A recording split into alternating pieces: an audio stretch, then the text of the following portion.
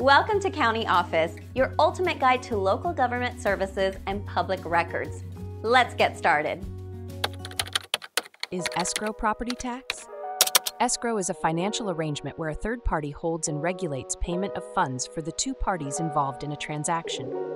In real estate, escrow accounts are commonly used to hold funds for property taxes and insurance.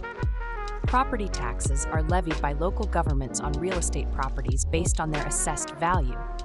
The funds held in an escrow account for property taxes are used to ensure that they are paid on time to avoid penalties or liens on the property.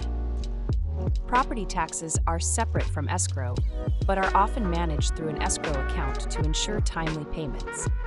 Escrow companies play a crucial role in facilitating the payment of property taxes on behalf of homeowners.